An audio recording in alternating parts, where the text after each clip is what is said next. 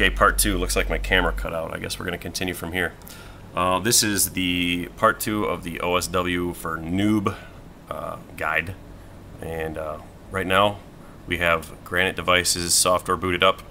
I have an Argon OSW, so I'm going to be running Granity for old Argon FW 1.xx.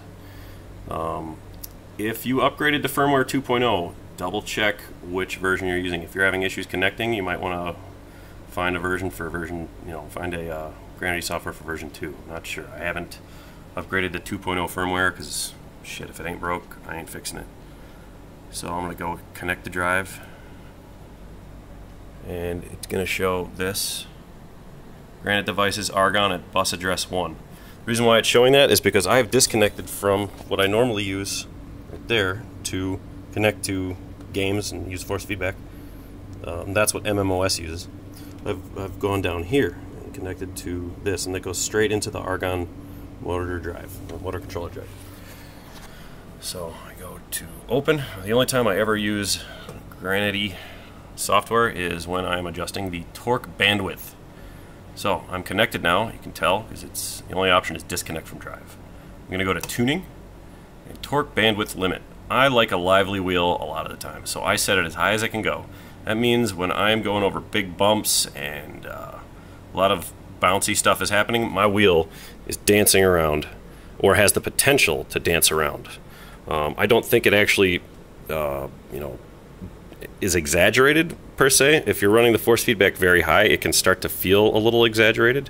Generally, none of us would know that unless we had experience driving the car itself. So I wouldn't overthink it. If this feels good to you, use it. Other guys say they like this because it's not as jumpy and they can focus a bit more on their line and accuracy. Frankly, I think a perfect number is 330 or 470. That gives a nice balance between the less lively feel, and yet it still reacts enough to feel exciting.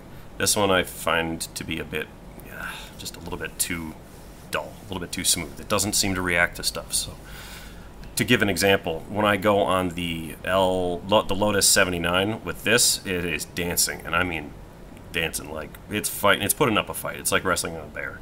When I go like this, it feels like it's being, it tightens up when the grip is increasing, right? And then when you're losing grip, it starts to feel looser, but it doesn't go like that. It's more like tick, tick, tick. It's smaller increments of reaction, I suppose, in the wheel. That's the only way I could describe this, and I don't even know if I did that good of a job describing it. But if you are new to OSW, try it at max, then try it at minimum. See which one you like. Right now I'm running 3300, but like I said, a lot of the time I am running 470. That is my other favorite setting, right in the middle. To save it, you simply click Apply Settings, and once you've applied the settings, it'll usually gray out.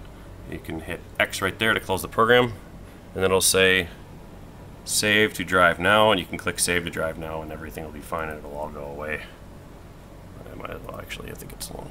Yeah, it's still on 3300, so Save to Drive Now. This means I can unplug it, plug this back in. It's still turned on. It's okay. You don't have to turn it off. Although, if you really want to be, safe, you can turn it off and turn it back on after all the changes you made are done. And as you can see, we're connected again. So that's part 2 of the OSW for beginners portion. I hope some of this was helpful to you, and post a comment if you have any questions. Thanks for watching.